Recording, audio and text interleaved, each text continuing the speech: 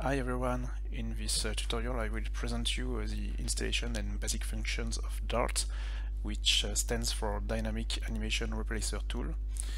As you can see, the installation is very simple and is done in the same way as a normal mod through Mod Organizer 2.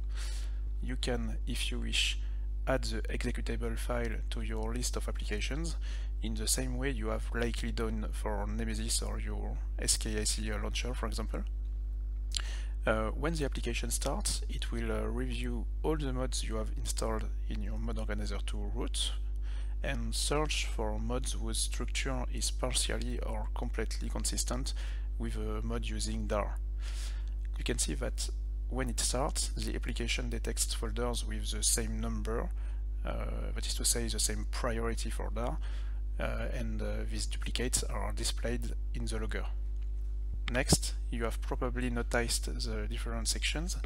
The first ones correspond to the filter you want to use, including animations, DAR conditions, mods, or DAR priorities.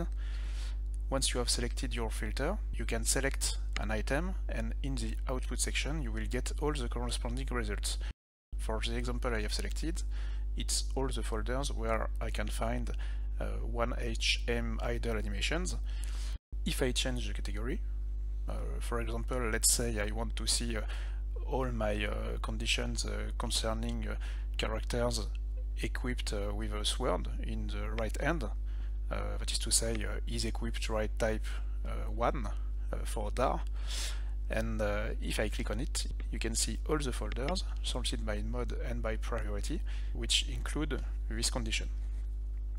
Finally, if I select a mod or a priority in this mod, I can directly rename this element from the interface, which is particularly useful if you have duplicates or if you want to change order for your priorities, moving them above or below another one, for example.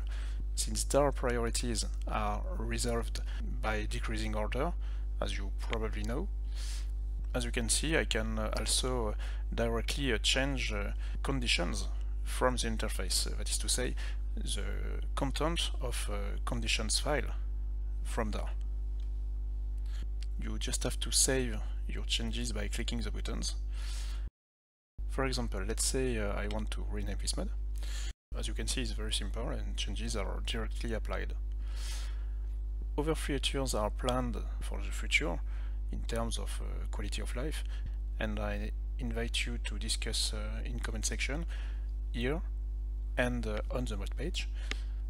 But personally it will change my life, because until now I was losing a considerable amount of time each time I wanted to customize or adjust my DAR conditions. So having a tool that allows you to do everything in only one place and with no difficulty will really save me a large amount of time, energy, and probably mental health. I hope this tool will also be useful to you. Please consider to like, endorse, and to give me some feedback. And I will be pleased to discuss additional features that you would find as useful for the future.